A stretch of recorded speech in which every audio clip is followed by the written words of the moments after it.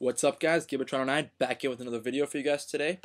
And two quick things before I get to my pickups. One, the text issue where it was backwards is now hopefully fixed from now on. So that's something that's a good upgrade for my channel.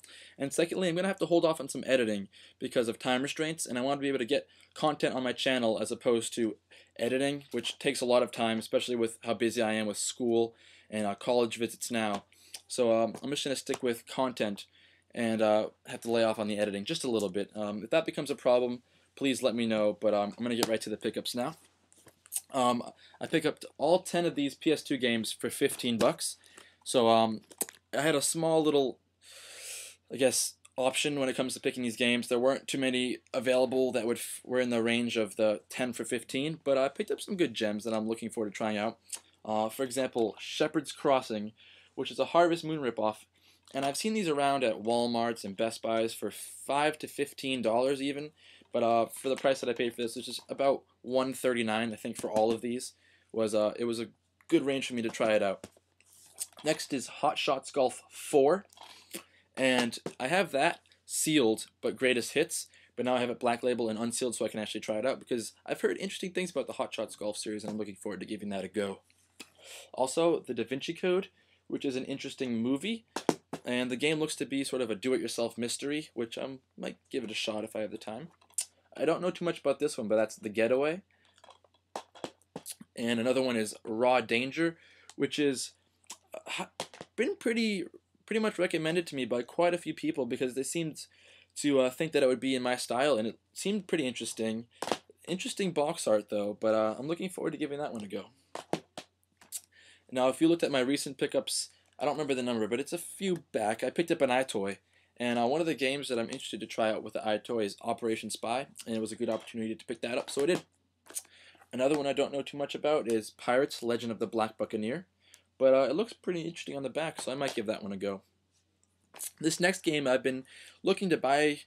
I've had a few opportunities. I've seen it on the GameCube, PS2, but I'm going to go with the PS2 version because it worked with this deal, and that's XIII, otherwise known as 13.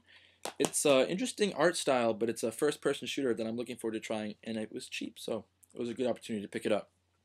Next is SOCOM 3, U.S. Navy SEALs, a pretty good series, and it was in the price range, so I grabbed it.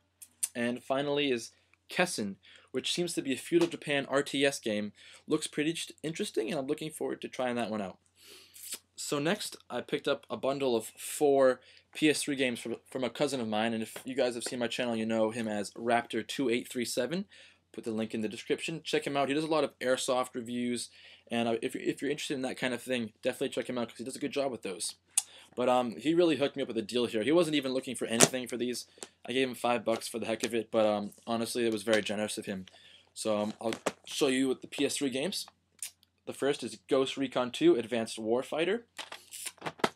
And I don't know too much about the Ghost Recon series, but Tom Clancy makes good games, and I like the Rainbow Six Vegas games, so I'll give that one a go maybe sometime. Now, I'm not a huge racing fan, as you guys know, but this game looks pretty interesting, and that's Split Second. It looks to be pretty over the top, and it looks to have a cool style. I'm looking forward to trying that one out. And next is Black Site Area 51, which seems to be an alien shooter, and I'm looking forward to trying that out. I've been on a shooter kick a little bit recently. I've been interested in trying out some shooter games just because I know that they kind of flood the market, but I don't play too many of them, so maybe that'll be one that I try out. And finally, I've been enjoying RTS games as well, and Sid Meier is excellent with these, and I picked up Civilization Revolution, and this is sort of a diluted Age of Empires, as the way I like to think of it. But I played it on the Xbox 360 a bit with a friend, and I'm looking forward to playing that one myself on the PS3. So finally, 2 PS2 games, 2 which are pretty hard to find, that I picked up for good prices. First of that was Stella Deus, and I believe it's The Gate of Eternity. Yep, that's what it says right there. And this is an interesting Atlas RPG mixed with some strategy. And I've been looking for this game a little bit, and I had a $5 coupon to GameStop, so the total price for this was 20 cents. And if I look on Amazon, the price is about $25 for a box, nice condition with manual, and that's exactly what this is. So that was an awesome grab, and I'm really excited to try that out. And another one I picked up quite a few Tales games recently, like Tales of Symphonia and Tales of the Abyss, and I picked up Tales of Legendia for the PS2. This is also a pretty difficult to find in good condition game, and again, it's in good condition. There's the receipt, but that's your manual and your disc. And when the employee brought out the game, he's basically said it looked brand new, never used, and when you look at the disc, there was no scratches, so that's always great to find.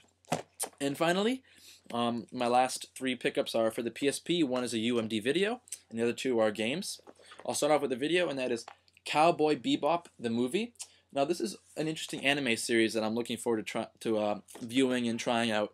I've been on a bit of an anime enjoyment recently, watching Full Metal Alchemist and some other Japanese obscure ones that have been pretty enjoyable, and I've heard good things about Cowboy Bebop, so I'm going to give that one a go and maybe get back to you on how it was. And my last 2, which are games, Ys, the Ark of Nepisthum, I believe that's how you pronounce it. It got pretty low reviews, but it's a pretty hard game to find in good condition again. And so I'm looking forward to trying that out in the Ys series. I mean, it's always been good. And my last pickup for you guys today is Metal Gear Acid. Now, this didn't get great reviews because I think they were expecting a Metal Gear Solid style gameplay. But Metal Gear Acid brings a new strategic aspect to the Metal Gear universe. And I think it does it in a very successful way, making you deal with the cards dealt, literally, to be successful in your missions. And I really enjoyed the time that I've played with it. It's a little long to get through missions, and I'm not really able to spend that much time with this. But if you're into that kind of thing, I definitely recommend you guys check it out. So thanks a lot for watching my video for you guys today. And yeah, a lot of these pickups were, if not all of them, yeah, all of them were Sony pickups. So this will be my Sony Edition recent pickups video. Thanks a lot for watching, guys, and I'll see you later.